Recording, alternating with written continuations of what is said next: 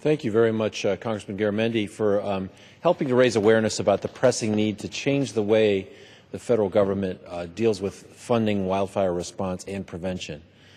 San Diegans well know the devastating effect of wildfires in 2003 and 2007. We had massive loss of property and dislocations in Scripps Ranch, Tierra Santa, Rancho Bernardo, and Poway. And right now, as I'm speaking, and you mentioned this as well, firefighters in Yosemite National Park continue to battle a wildfire that's burned more than 2,600 acres and required 120 firefighters and 11 aircraft to combat. It's no secret, in addition, that California is facing a prolonged drought that places us at increased risk for wildfires. So we're in the midst of what's expected to be one of the longest and hardest wildfire seasons in recent memory, certainly in any of our memories.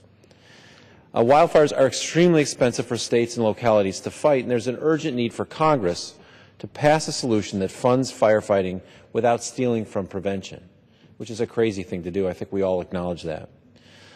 So earlier this summer, as you mentioned, I led the discharge petition with 196 signers to demand a vote on the Wildfire Disaster Funding Act of 2014.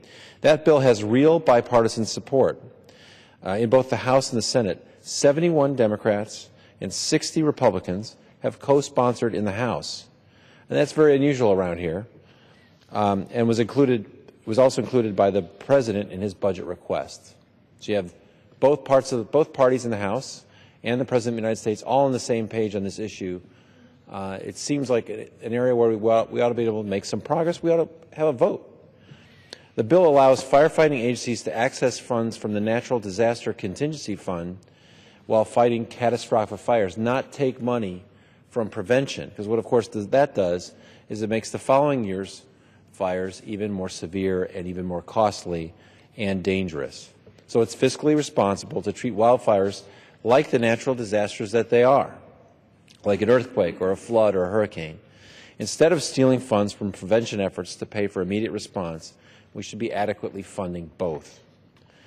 So I join my colleagues here tonight to call on the Speaker to bring this truly bipartisan bill to a vote immediately so that fire-prone regions like the two we're dealing with in California, but mine in San Diego, don't suffer from Washington's dysfunction. Ladies and gentlemen, we started this fire season this year in May. We're used to having fire seasons. It's natural to have fire seasons in September or October.